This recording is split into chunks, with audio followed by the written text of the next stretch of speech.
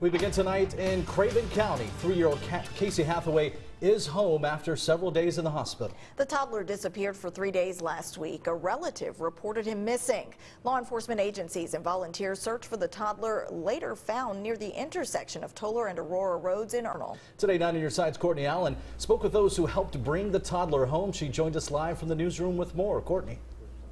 Ken, Shayla, Chocowinity EMS Captain Shane Greer is no hero. Well, that's according to him anyway. While he says that he was simply at the right place at the right time, him being there made all the difference in the world for 3-year-old Casey Hathaway's survival.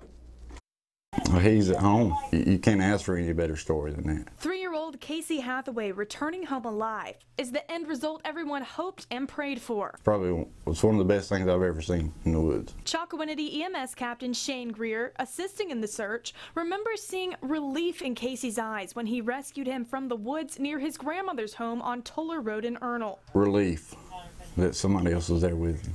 You know, I mean, for him to survive that, you know, for him, the ordeal that he went through, you know, you can't put a measurement on that. Greer says the rescue wouldn't have been possible without the tip from Linda Fraker, a neighbor who lives on Aurora Road. All the difference in the world. We may not have found him in time if it hadn't been for her. She heard Casey cry for his mother from the woods while walking her dogs, immediately alerting authorities. We were praying that he was going to be found that night.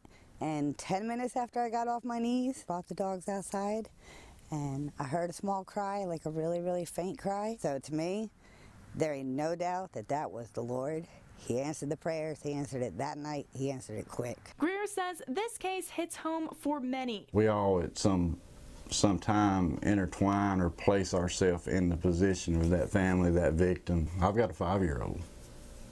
You know, a 5-year-old little boy who's very active, and it's very emotional at times. A photo of Casey now sits near photos of Greer's children in his office, a sign that the story of 3-year-old Casey Hathaway will have a lasting impact. I'll never forget this, never. For a search to be successful, that's a good story that you can put in, and so many that are so bad.